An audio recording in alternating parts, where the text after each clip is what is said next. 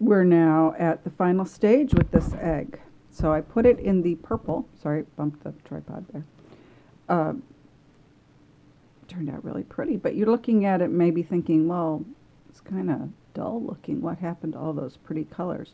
Well, they're hiding underneath all that wax. So now I'm going to take the wax off. There's a couple different ways you can do that. You can use a chemical method where you use mineral spirits or Goo Gone, something like that. You can dissolve the wax. Or you can put it in a 200-degree oven, put it in a little like pie plate, and then get it warm and the wax will melt off. Or you can use the candle. So I'm going to use the candle, and I am going to adjust just a little here.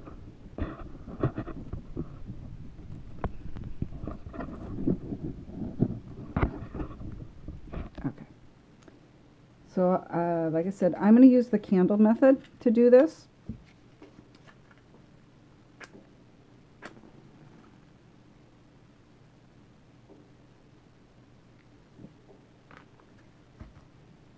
The most important, two important things when you use the candle method, you can scorch the egg, so you don't want to get it, leave it in the flame too long. And secondly, I'm going to wipe it off with a Kleenex, and I'm going to keep that Kleenex away from the flame because it's flammable. So the first thing I'm going to do is I'm going to move the tripod again. Okay, there. First thing I'm going to do is take off the plug. I want to remove that, so I'm going to heat that in first. Holding it in the flame. It gets kind of soft, and then I wipe it off. Okay, so you can already see the colors coming through.